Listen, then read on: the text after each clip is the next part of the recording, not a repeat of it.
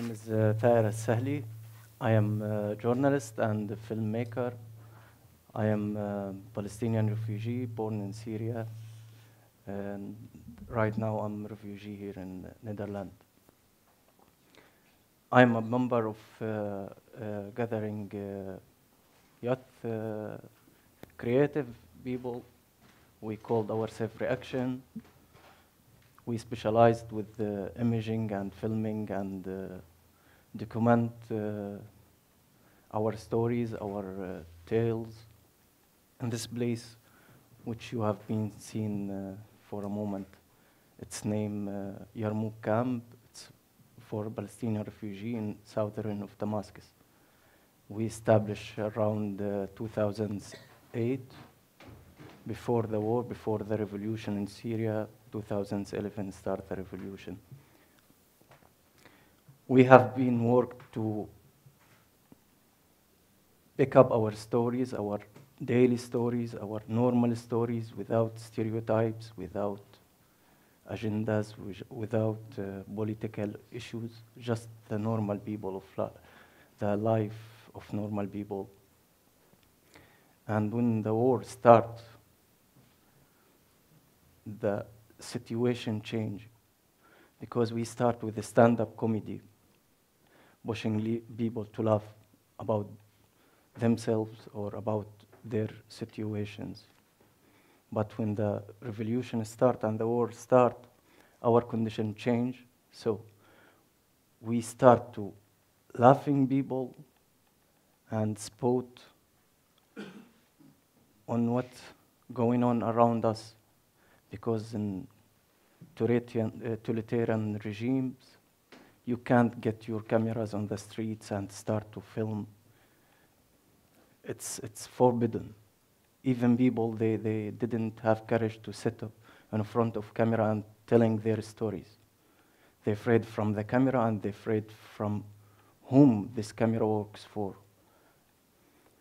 Anyway, I'm here tonight to tell you about imaging at that period, because we were looking for tales, normal tales.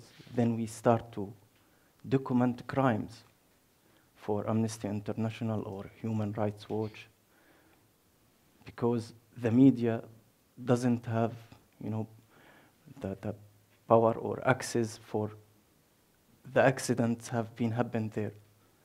It's our duty, because we belong for the society and people trust us.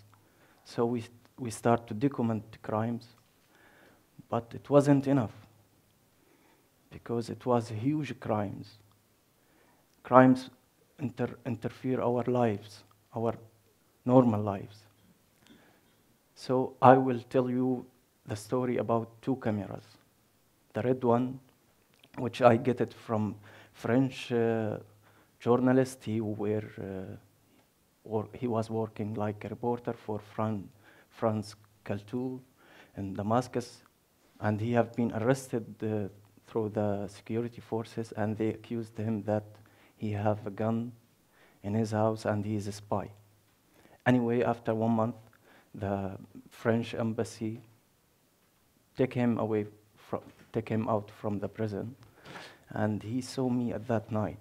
He gave me this very simple Samsung camera with the broken door, and he told me, I can't live here anymore. Take it and use it, because he knew what we have been done with Human Rights Watch and Amnesty. This camera, I left it in Yarmouk. This camera, I filmed a huge part of Meg. Meg is my first documentary. I film with 5 cameras in one film, because situation is different. So I start with this Samsung camera. I film 10 of hours. Then I forced to go out Yarmouk, the refugee camp, because after the Meg strike, the militant group occupied Yarmouk, and They arrest us twice when we have been filming on the street, and it was, 1 week we are free. There is no Syrian regime, and there is no any power could tell you what you should film or what you shouldn't film. So we filmed everything, our place, our streets, our narrows, our details. This Samsung camera served us, helped us. So when I left Yarmouk, I give it for friends of mine. One of them, after 1 month, he got killed when he was filming the besiege of Yarmouk. Because Yarmouk, since 3 years under siege, people have been starving there. 190 persons have been died because they didn't find anything to eat. Anyway, I gave this camera for my friend, and he got killed after 1 month. And he gave the camera, one of our colleagues get the camera because it's belong for the group. And he start to film. And sniper shoot him. He died after 2 months because of his wound. Then the fourth man or the third man get the camera, and he got killed throwing the mortars when it was bombing everywhere. Those guys throw the camera away, and they didn't want to use it anymore because it's bring death, and it's red camera, so it's bloody camera. And I would like to tell you about this camera. This is a spy camera, and it's around 100 euros, cost 100 euros. And if you carry this camera or camera like this or any camera in Syria, it's like you carry Kalashnikov AK. You should go to prison directly because you are doing something forbidden in the normal days. What about the war?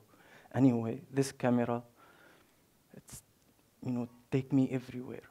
No one will notice that I'm using something because people, they act when they see the camera. They start to act and they start to afraid because the time is freeze and someone document what they are saying. So I use this camera to filming and to document. When the MiG show in Yarmouk, I was stand with the brother of Dunya, my wife, in the main street of Yarmouk, and I saw the MiG came from the sky, and I heard the scary voice, and I saw the explosions and the dust and smoke. Everything, it was alive. You see it.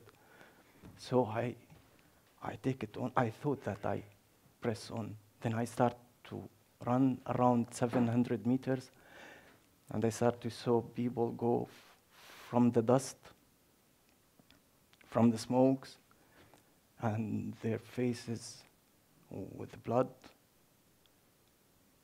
And I realized this is 200 or 100 meters from the hospital that she was volunteer to work with the civilians. So I reached the area. Someone told me it's in the mosque, and I should go from the gate of the mosque to reach the hospital. When I reached the gate of the mosque, I found half of man. He was still alive. Before I reached this man, I was filming the flash of people, the brains on the walls, on the streets, the teeth of people. Anyway, I reached there, I saw this man, and he started to look at my hand. And I start to look at my hand and on my eyes. I start to look at him. I wonder if he was questioning me, what you are doing, man? You should help me. But there is nothing to do for half of man because there is a 10 like them, like him, and around.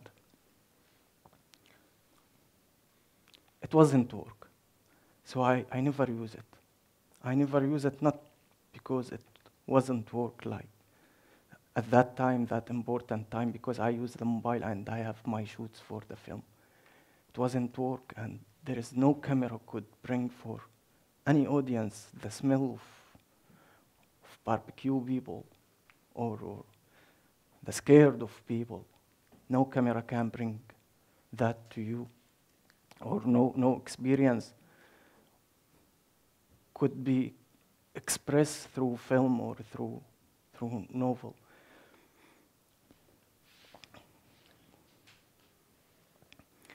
What I want to answer about the question if all those conflicts could be settled, I don't know. Really, I don't know, because I lost my friends through this journey, because when I gave the camera for my friend, he told me, go and tell, go out and tell. And I gave him the film that I made. He told me, go and tell, and since 3 years, I'm telling, but nothing had changed. My father came, my father came to Syria like a refugee when he was 4 years old, and I born there like a refugee for 33 years old. I spent it like a refugee there, and my son maybe will become refugee, because nothing had changed. I don't know if those conflicts could be settled. This is an answer should deliver it to me, because I try to tell, I try to reach all the people that I met, but I don't know if it's worth really or not. What is worth people like you interesting to hear another stories, not through the media, not through the main television channels, directly to people. And I came with no, I am so sorry because I tell you stories sad like this. I hope that there is happy stories in my bucket to give it to you. I have happy stories to give it, but there is many stories worth than the happiness, because it's a life. It's a life of the main actor of Reaction. He was a comedian man. No one could understand him because he speaks in Arabic. He didn't know any another language, but if you watch him, you start to laugh. And we called him the man of gathering, because everyone go to his house. This man have been tortured and have been killed alone just because he wants people to love and to be happy. This is what I want from you when you go back to home, to be happy and to remember that there is hundreds of people trying every day to deliver stories for you, and they should have ears to hear what they're trying to say and delivering to you. Thank you.